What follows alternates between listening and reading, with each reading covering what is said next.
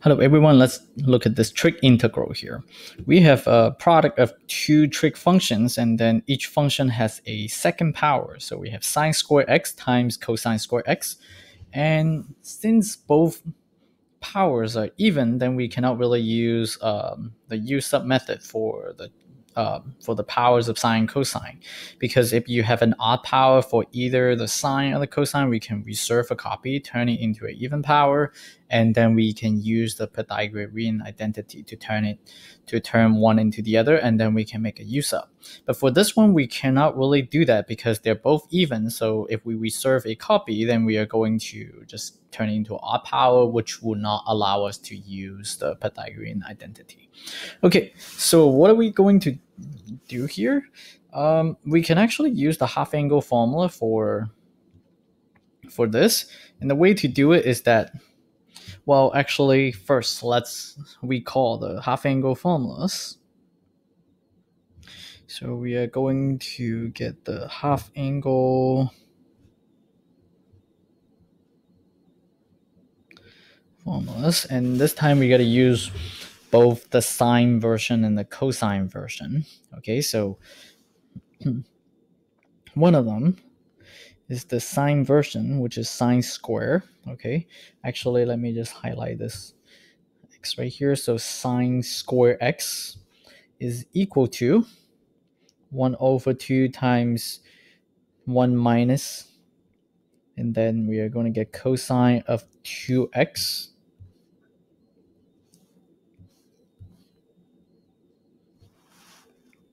And then actually I would say that the cosine version is almost exactly the same,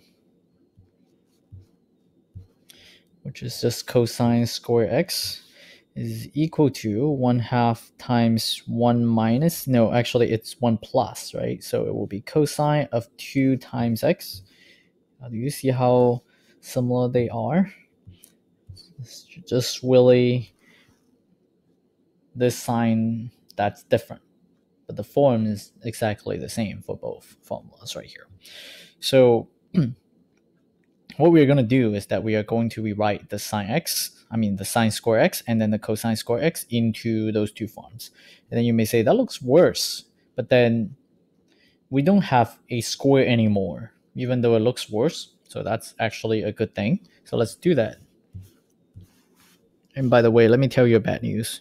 You're still going to get a square because you are actually multiplying those two expressions, and you are still going to get a square on the cosine.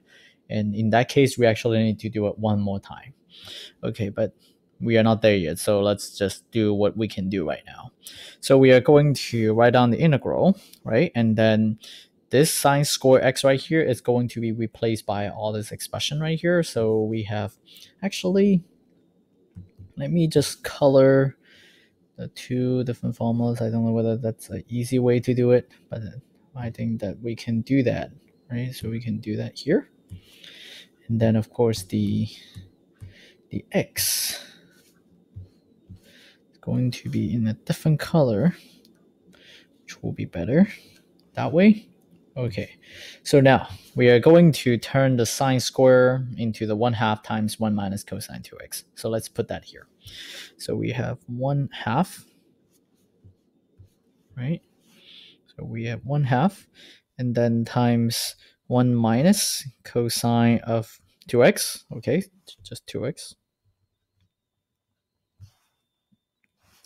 And then what do we get next? Next one is the cosine square, so we can also rewrite that one. So we are going to have 1 over 2, and then 1 plus cosine of 2x, and then the dx.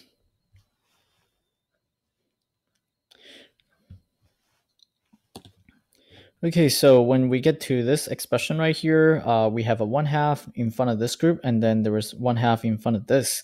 And so if we can actually, this is all multiplication, right? And so we can actually multiply the 1/2 and that 1/2 together, then we are going to get 1/4. But because that's a constant, we can actually bring it outside the integral so that we don't need to worry about it at this point. Eventually, all we need to do is to distribute it back. So we can bring the 1/4 outside. Okay, so The 1/2 times the 1/2 will give you this 1/4. And then you still have all those stuff in there. So we are going to get 1 minus cosine 2x. And then times the other one, which is 1 plus cosine of 2x.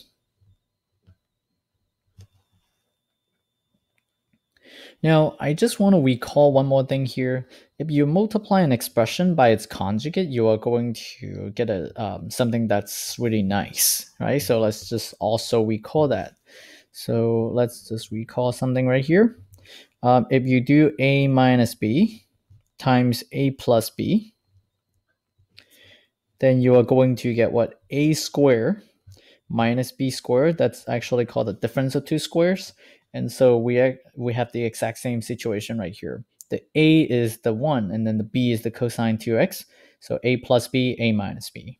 And we multiply them, we are going to square the 1, and then we are going to square the cosine of 2x, and then we got to take that difference. So let's do that. So continuing with the step, then we are going to still have the 1/4 outside the integral. And then we are going to get what? Square of the a, which is the 1 in this case. So we are getting 1, right? You're just going to square it. And then we are going to get a minus. Now minus what? Minus the square of the cosine 2x. So we are going to get the cosine 2x right here.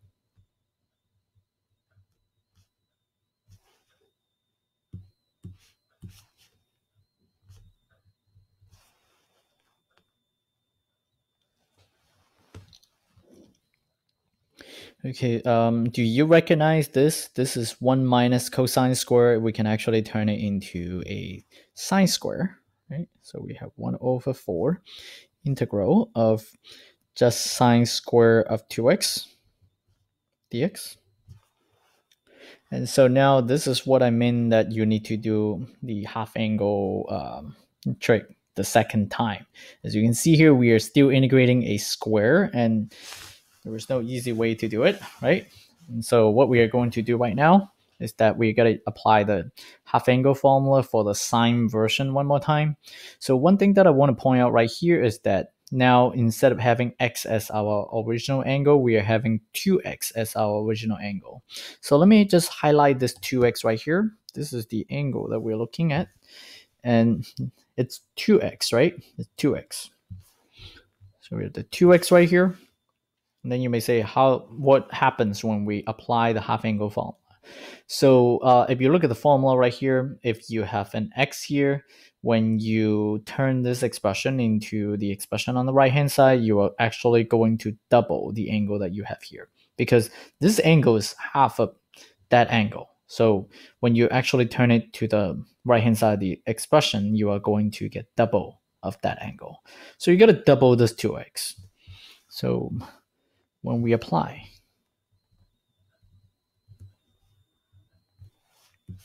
then we are going to get 1/2, and then 1 minus cosine of 2 times what? Times this purple 2x right here.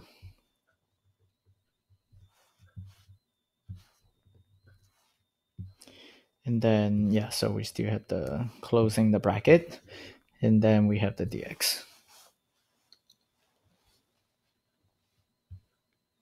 Yeah, so that's what happens. That's 2x, and when you turn it into this expression right here, you got to double it. So you got to do 2 times whatever that you see here. And then from here, we are going to bring out the 1/2 also, so that you are going to get 1/8, because we don't need to worry about this constant here.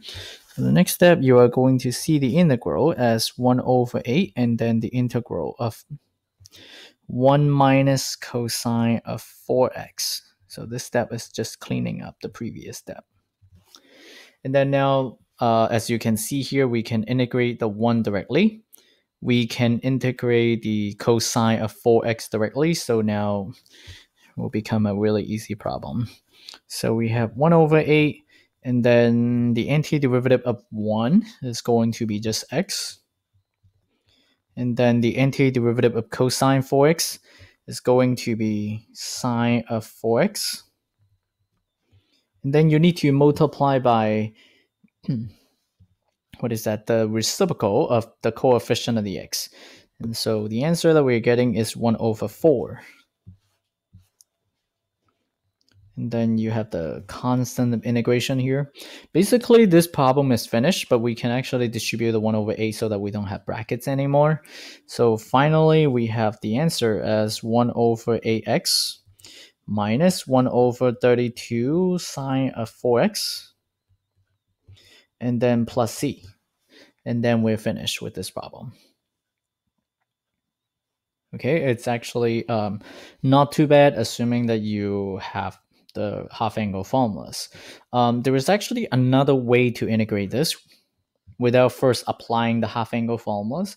You can use the double angle formula to rewrite this expression, so you only need to apply the half angle formula one time. I think it's one time. Let me think. So we are going to get sine of 2x, and then you're going to get the square, and then you turn the sine square of 2x into that. Then, yeah, so that will be faster so that you don't need to apply it multiple times. So I will do another video on the same integral, but I'm going to use a different approach to integrate this function. Okay? So that's it for this problem. If you like this video, please subscribe to my channel. Give me a like, leave me a comment, and then also please check out my other videos. Thank you for watching this video. I will see you next time.